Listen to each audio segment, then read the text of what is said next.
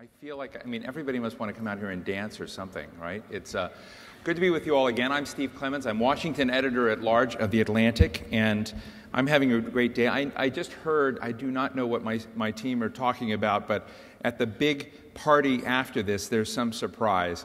If anybody knows what the surprise is, will you please text me or tweet me, because I'm wondering, I'm just wondering what it is. Now we're going to get back to the real business here. We're going to talk about living with risk and designing a better system.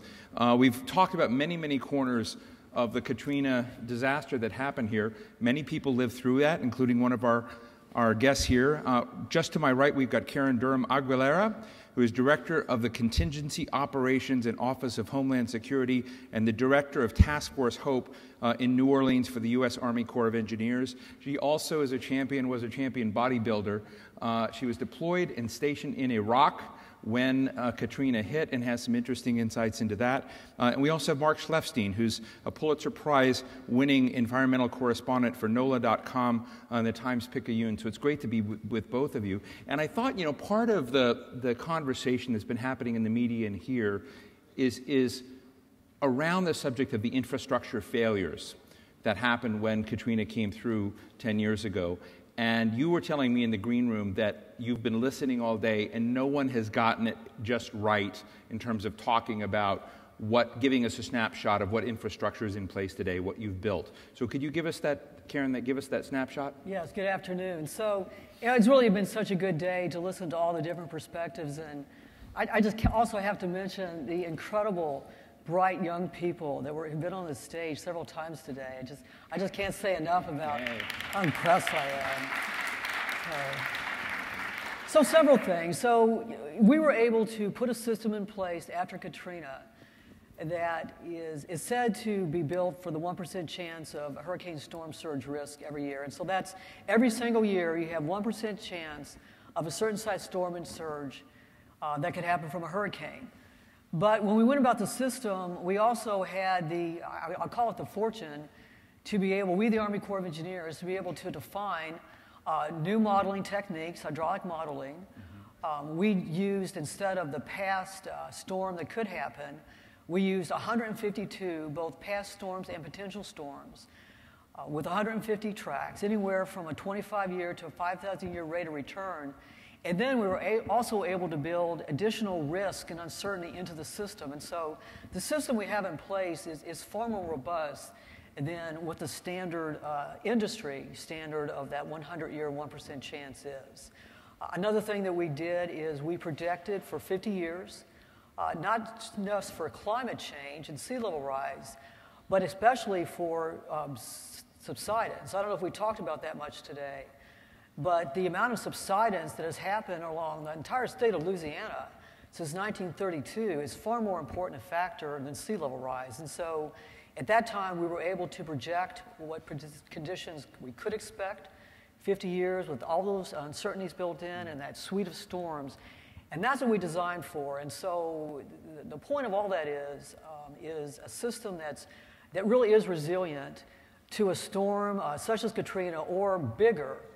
If it comes in, you would have to have a surge of anywhere from 25 to 30 feet to actually overtop some of the system that's in place. It wouldn't overtop all of it.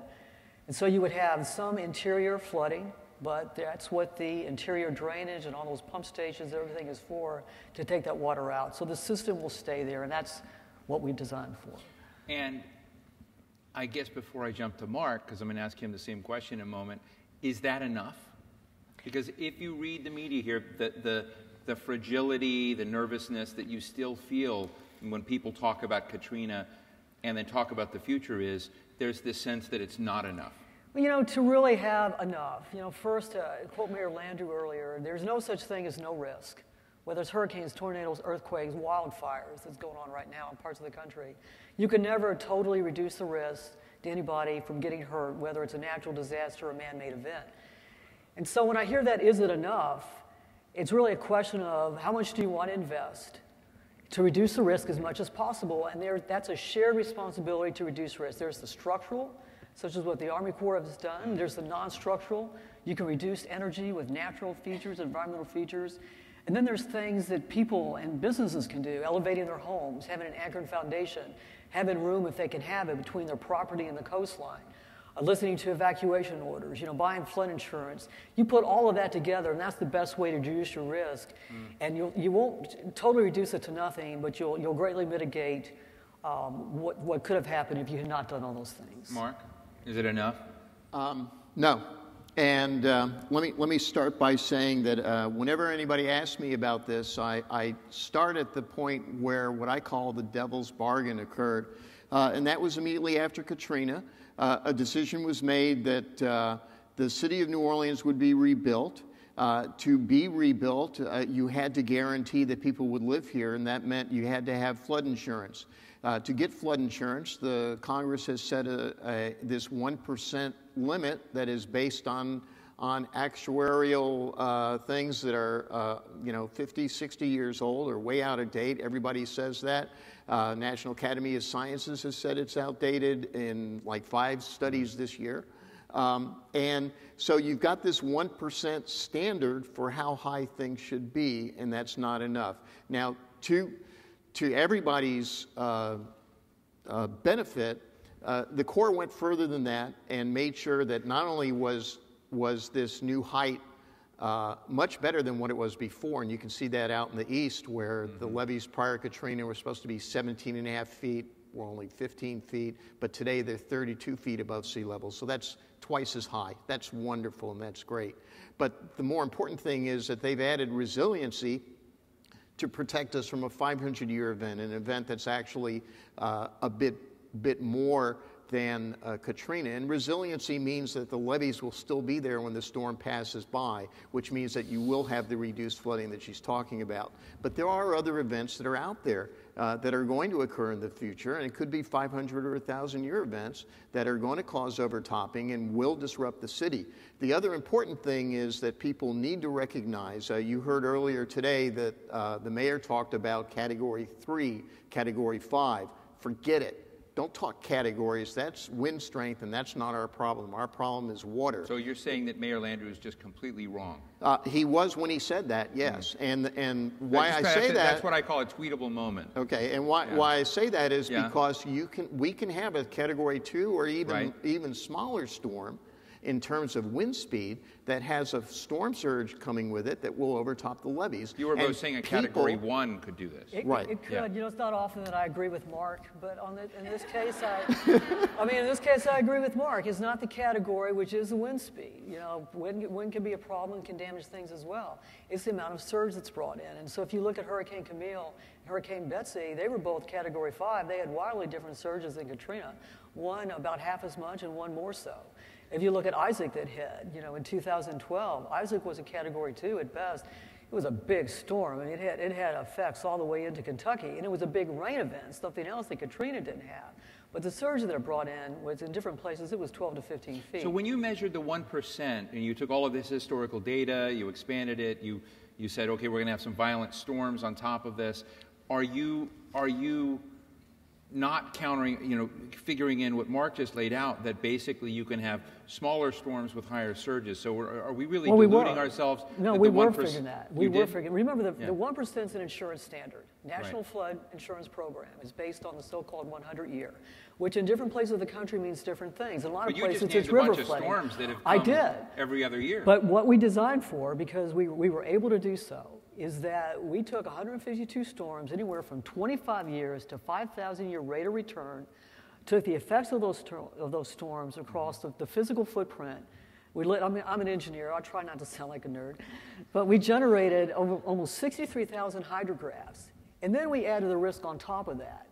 So that's far and above what a so-called 100-year 1% system would be. But that's not the case if you look at different parts of the country. I was really taken by Administrator Fugate's session earlier today, and he named several cities that he saw as being more vulnerable. Norfolk is one of them. And when after Hurricane Sandy, and I could talk at length about that, but earlier this year, we were able to publish a North Atlantic Coast comprehensive study. Congress basically appropriated $20 million for us to do a vulnerability study across the Atlantic seaboard. And we were able to set a risk framework that communities could look at for advanced planning and what are all the different actions that people can do that we've mentioned to put together to reduce their risk. Well, we also named several cities that were vulnerable to surge flooding. Norfolk's one of them. You know, there's areas in New York and New Jersey, Washington, D.C., and so we do have some new studies starting up to try to improve things in those cities. And then Craig also mentioned several others that don't have the ability to evacuate the way you do in New Orleans, or certainly don't have a perimeter protection like we do here. Mark, so take us back for a minute. You wrote and reported through the entire storm. You lost your home, basically, in the process of this. And we were talking about that because I went back to read a great deal of your writing, and there's an emotional element in your writing about these issues, that you're not easily deluded by numbers or commitments from the Army Corps of Engineers and others. And so what would it take for you to feel confident in the future, for New Orleanians who've been here for a long time to feel confident in what they're hearing at gatherings like this about what FEMA's doing, what the Army Corps of Engineers is doing? Because I don't believe that you have that confidence. Well, I do, but you have to understand the risks that you're facing and then make a decision as to whether or not that risk is what you want to live with. I've made that decision. I see this levee system, and it is amazing. I mean, the things that these guys have done to rebuild the system, they have completely redone the way that you make water structures in the world, not just in the United States. And those lessons are huge. That's great. But we still have risk here, and that risk will be increasing in the future because of sea level rise and because of the increase in strength of hurricanes, not the number of hurricanes, but the increase of strength in hurricanes, and by the additional factors of what kinds of rainfall we'll get upriver from New Orleans. This year, the river today is still at 8 feet. Well, if we had a Katrina today, you'd have water probably going over the top of the river levees into the city, possibly. 2 weeks ago, you would definitely have a heck of a lot of water going into the city. And those are additional risks that we have to understand and deal with. The Corps actually has already been dealing with that by raising the river levees as well, by recognizing that in the future you've got to do that. The other problem, though, is that the Corps of Engineers builds projects, we all do, on either a 20-year or 50-year time frame. The new levees are built on a 50-year time frame. We're already, 8 years, 10 years into that 50 years? 2057 is the end of that period. So we need to look forward and make sure that we are ready with enough money to raise those levees as they need to be raised. The localities are already doing that in advance by, in some cases, before the last step of armoring is occurring, adding to the height of the levees before that additional fabric mat is put down on the earthen levees so that they can get a couple extra years out before they have to spend a heck of a lot more money. Those are issues that we're all going to have to face, just like we also have to face the issue of recognizing that even with this system is built to protect our property, not our lives, and that we have to leave when people tell us it's time to leave. Do you have a good system to leave here in place now? Yeah, one of the benefits of pre-Katrina and Katrina has been that our evacuation system has been dramatically improved. Ironically, one of the things that people lose in this whole issue about Katrina and the number of deaths that did occur is that it was the most successful evacuation in the history of the United States. You had 1.2 million people from the New Orleans metropolitan area who left in advance of the storm. It wasn't enough. There were major failures that were made in terms of getting people out who didn't have transportation. Those issues seem to have been solved under the present government structure that we have today. One of the things that a lot of people forget is that every 4 years we change governments. Right. That can change. That can change at the state level with a completely different state legislature and governor that can make decisions about what they're not going to fund in the future, and it can happen at the national level in terms of changes and where money needs to be placed there as well. We don't have enough time to go into it, but you mentioned to me, and just nod yay or nay, you said that you've got air-conditioned buses in the plan that will move animals out of animal shelters. Is that part of the plan? Air-conditioned 18-wheelers. 18-wheelers, great.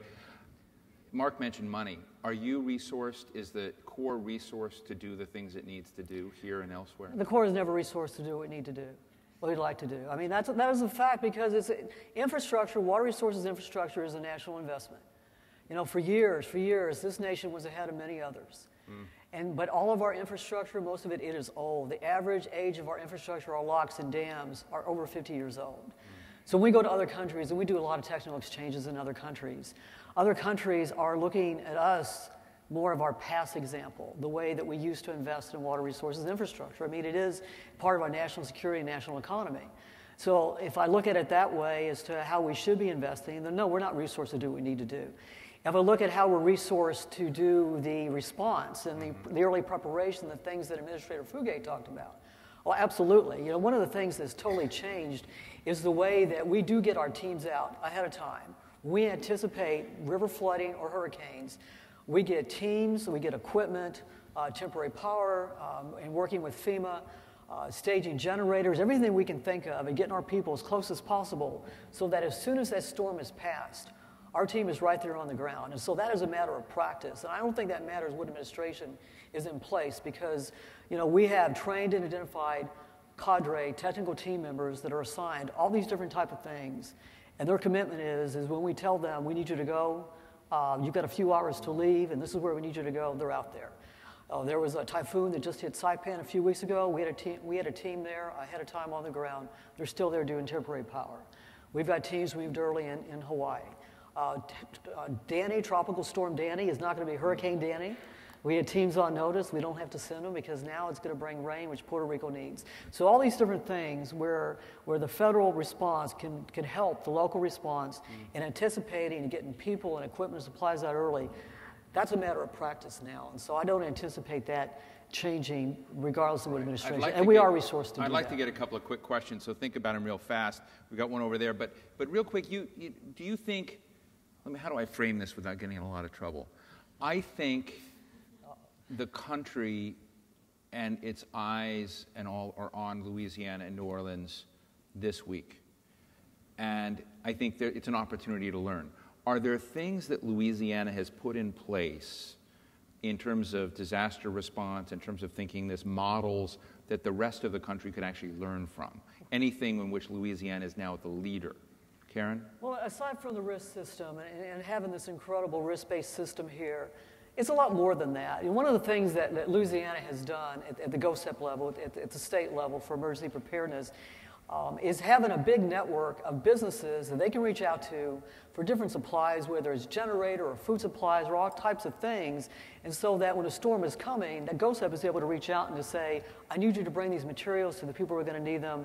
And you should be able to do that. Deals are done and in place. Yes, that's in place ahead of time. And so that is, not all states are doing that. I really am pleased to see the way Louisiana has progressed so much in the preparation and training. Another thing that Louisiana has done, and this started with Hurricane Gustav.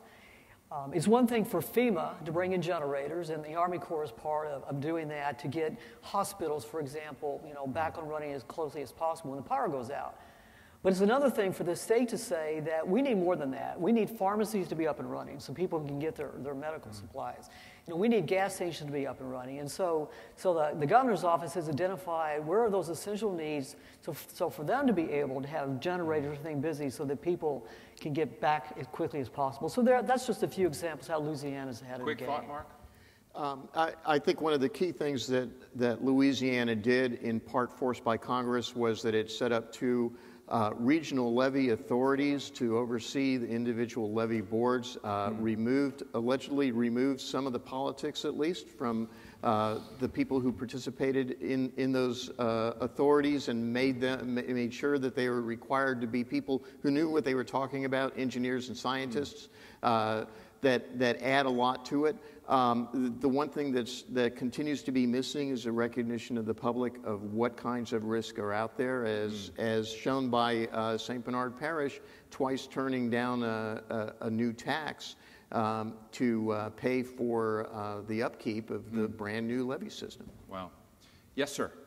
Hi. Hi. I'm Marcus Smith, and I'm just a resilient citizen. Although I was more resilient 10 years ago, I'm now in my late 70s. You're looking good. Yes, thank you. The options are, well, another conversation. Yeah. Mark, you're the first person, I think, to mention climate change looking forward.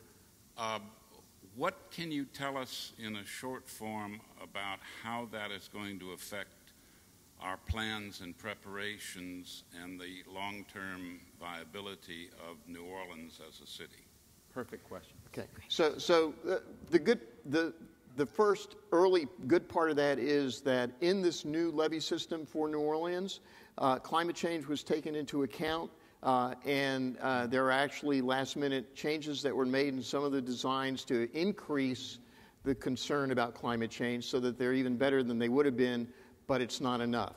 One of the concerns is that even though the Corps used more conservative climate change estimates than it was required to when it was designing the levees, those are already outdated. There are new studies out this year that indicate that sea level rise will be much higher than what we've been counting on. And so we're going to have to be looking at how to increase the heights of some of these structures that are hard structures that will be overtopped before the 2057 end of their life in some cases, if the climate change estimates are correct.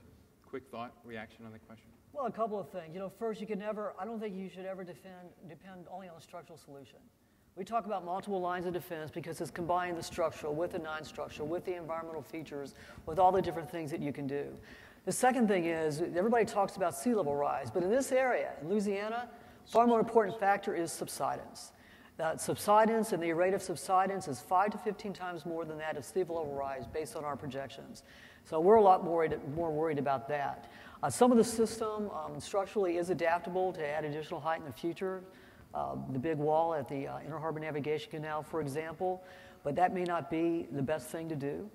You really have to look at all those other different things you can put together to try to reduce your risk. Mark, we've got to close up, but I wanted to just note that you told me that in an odd way, the BP disaster, in a way, is helping provide resources that help on some of this with coastal restoration. And it was a very provocative comment. Sure. But why did the BP disaster inadvertently help? Well, the result is that the combination of fines and settlement packages that are coming out of the BP oil spill are going to add about 7 to 8 to maybe even $9 billion to the state's money that it is setting aside for coastal restoration issues. A lot of those multiple lines of defense, either new wetlands or ridges or other things that will be in front of the levee system protecting the levees. With that, I want to thank Mark Chleifstein of NOLA.com, Times-Picayune, and Karen Durham-Aguilera. Thank you both so much for joining us. Thank you.